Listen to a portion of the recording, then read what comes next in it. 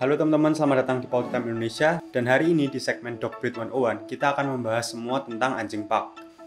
Anjing mungil yang memiliki moncong yang pesek, wajah berkerut, dan juga mata yang besar.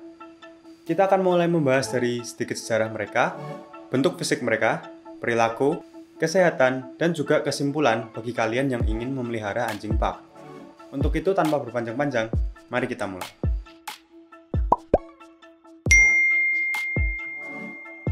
Nah, sebelum kita mendalami breed ini lebih dalam lagi, mari kita mulai dari sejarah mereka. Pug merupakan salah satu anjing terkuno di dunia yang dipercaya telah ada lebih dari 2000 tahun yang lalu. Pug berasal dari Tiongkok dan merupakan anjing yang cukup terkenal sejak zaman dinasti Han. Pug sangat disukai oleh para kaisar Tiongkok pada kala itu, dan sama seperti Chow Chow dan anjing Peking, Pug dahulu juga menjadi anjing kerajaan yang hidup dengan penuh kemewahan.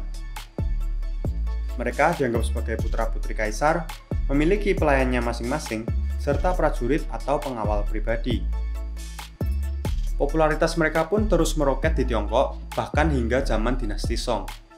Mereka sangat disukai karena bentuk fisik mereka yang lucu, sifat mereka yang sangat setia kepada pemiliknya, serta kerutan pada jidat mereka yang terkadang bentuknya mirip kanji Mandarin Wang atau Wangzi, yang berarti raja atau pangeran. Anjing pug tidak memiliki pekerjaan khusus selain hanya bersantai-santai di pangkuan kaisar dan menjadi anjing pendamping yang setia. Pug kemudian tersebar luas ke seluruh Asia, dan karena sifat mereka yang sangat setia pada manusianya, para biksu di Tibet memilih untuk memelihara anjing-anjing pug di biara mereka. Dari Asia kemudian pug diimpor ke Rusia dan kemudian ke Eropa pada abad ke-16. Nah, di Eropa pun pug juga tetap menjadi anjing pendamping yang memiliki ikatan yang kuat dengan kaum nobel dan juga kaum bangsawan. Sebenarnya ada banyak banget tokoh bersejarah di Eropa yang memiliki anjing ini, namun cukup dua contoh yang terkenal adalah Josephine, istri dari Napoleon Bonaparte, dan juga Ratu Victoria yang kita kenal sebagai pecinta anjing. Ratu Victoria memiliki banyak sekali anjing pug dan merupakan salah seorang yang membuat anjing pug naik daun pada kala itu. Nah, jika kalian lihat lukisan-lukisan kuno dari anjing jenis ini, maka kalian akan heran karena bentuk fisiknya sangat berbeda dengan anjing pug yang dapat kita jumpai di masa kini. Moncong mereka nampak lebih panjang, kakinya juga lebih panjang, telinga mereka dipotong, dan secara menyeluruh mereka tampak lebih besar dan berisi. Sebenarnya lukisan-lukisan tersebut nggak salah, karena bentuk anjing pug di Eropa pada kala itu memang seperti itu. Sebaliknya, bentuk anjing pug di Tiongkok sudah berubah total, di mana di sana orang-orang lebih mengemari anjing-anjing pug yang lebih pesek, lebih kecil, dan juga memiliki banyak kerutan di wajahnya. Pada tahun 1860-an pun, orang-orang Eropa kemudian mulai mengambil pug-pug tersebut, dan kemudian seluruh Eropa pun jatuh cinta dengan pug-pug yang lebih pesek ini. Dengan demikian, kebanyakan orang hanya mengembangbiakan pug-pug yang mungil dan pesek. Itulah mengapa hingga hari ini pun, karakteristik tersebut menjadi salah satu ciri khas dari anjing jenis ini. Dan begitulah sejarah singkat dari anjing pug, dan dari sejarah kita beralih ke bentuk fisik. Pug memiliki tubuh yang kecil dan memiliki berat tubuh sekitar 6 hingga 8 kg, serta tinggi tubuh 25 hingga 35 cm. Mereka hadir dalam beberapa warna, namun yang diakui oleh American Kennel Club atau AKC hanyalah dua warna, yakni hitam dan juga coklat kekuningan atau fawn. Meskipun di luar keduanya ada juga pug yang berwarna aprikot, silver, dan juga lain-lainnya.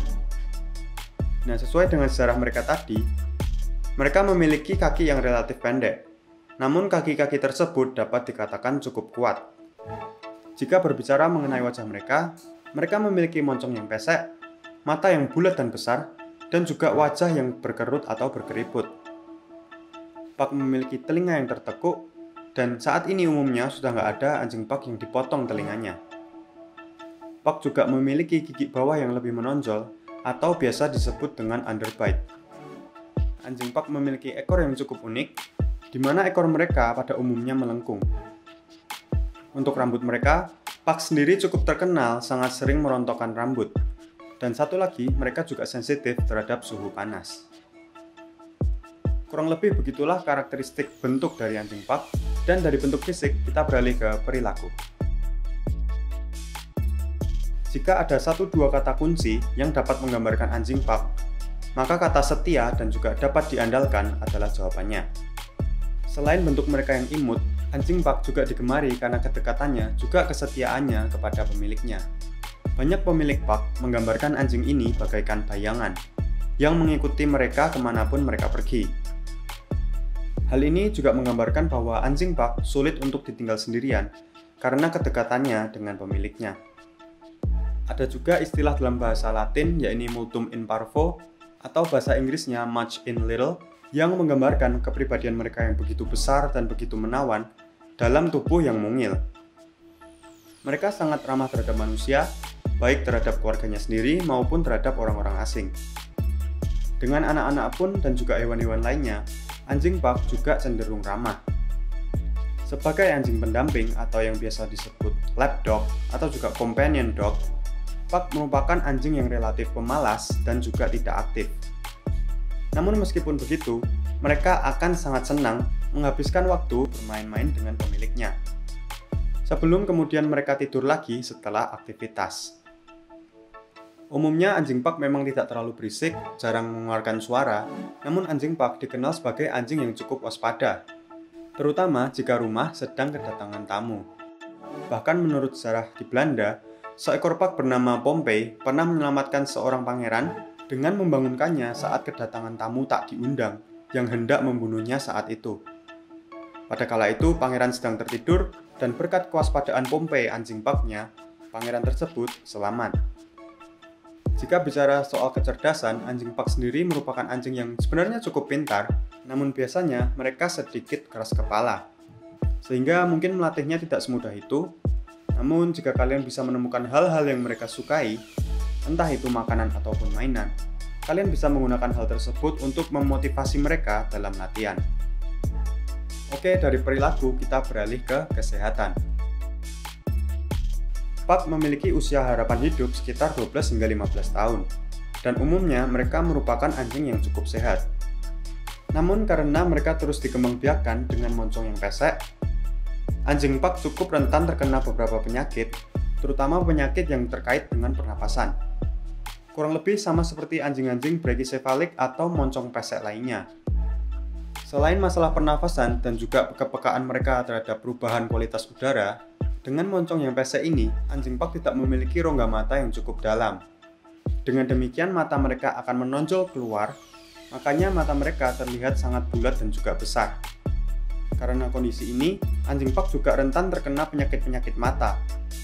Dan penyakit mata yang paling umum dialami anjing Pug adalah seperti goresan pada kornea, entropsion, serta proptosis. Nah, penyakit mata yang cukup umum dialami anjing Pug adalah proptosis, di mana salah satu mata mereka akan lepas atau menonjol keluar dari rongga mata mereka. Hal ini bisa dikarenakan oleh benturan atau trauma pada mata mereka. Ini jelas menyakitkan bagi anjing Pug dan juga akan mengganggu penglihatan mereka. Nah, sebenarnya nggak ada cara yang spesifik yang dapat mencegah risiko penyakit ini, selain selective breeding atau pengembangbiakan secara selektif. Karena umumnya, anjing-anjing Pug yang berisiko mengalami penyakit ini adalah Pug-Pug yang memiliki fitur wajah yang berlebihan. Dalam artian moncong yang terlalu pesek atau mata yang terlalu besar. Ingat satu hal lagi, anjing Pug juga sangat sensitif terhadap suhu panas. Suhu yang panas akan meningkatkan kebutuhan oksigennya dan akan sulit bagi anjing pesek seperti Pug untuk mendapatkan suplai oksigen yang cukup saat mereka terengah-engah. Dan anjing Pug yang kepanasan dan kekurangan oksigen dapat berisiko mengalami kegagalan organ yang dapat berakibat fatal. Dan yang terakhir, satu lagi, anjing Pug juga relatif rentan terhadap obesitas. Dan karena mereka tidak memiliki aktivitas fisik yang banyak, karena mereka tidak terlalu aktif, porsi makan mereka harus selalu diukur dan juga disesuaikan. Oke, kita beralih ke bagian yang terakhir, yaitu kesimpulan bagi kalian yang ingin memelihara anjing Pug. Jika kalian menginginkan seekor anjing yang kecil, sangat setia, dan juga mudah untuk dipelihara, maka anjing Pug adalah salah satu opsi yang tepat.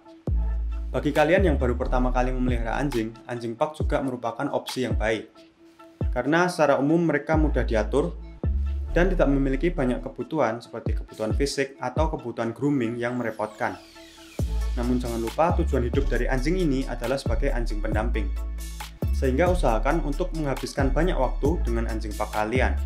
karena mereka biasa akan kesusahan jika sering ditinggal sendirian oleh pemiliknya. Mereka cenderung tidak aktif dan bisa tinggal di rumah atau tempat tinggal yang sempit.